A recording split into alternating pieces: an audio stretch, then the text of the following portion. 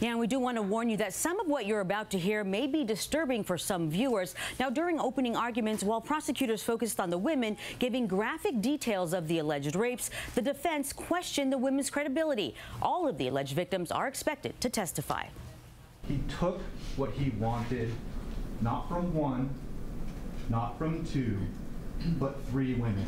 Inside a Vista courtroom, Deputy District Attorney Dan Owens laid out the rape allegations against former San Diego Charger Kellen Winslow II. She said she was too afraid to scream. She knew that she was going to die. The 35-year-old former football star is accused of raping 3 women and exposing himself to 2 others. And she remembers saying no, no, no, no, no, repeatedly.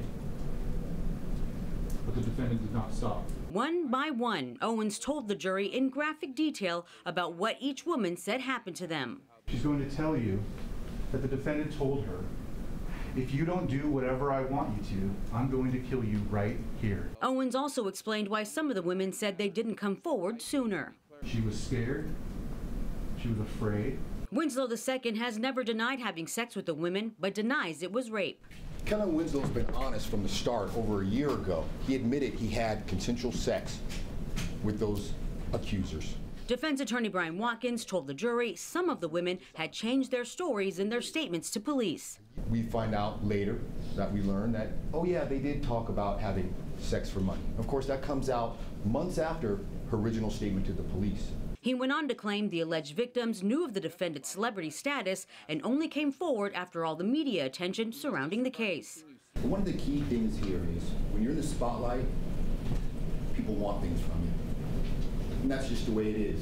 Watkins asked the jury to focus on the evidence presented and to not be swayed by Winslow II's cheating ways. It's wrong, it's immoral, but it is not illegal. And the trial is scheduled to resume tomorrow morning at 9 a.m. If convicted, Winslow II could face life in prison.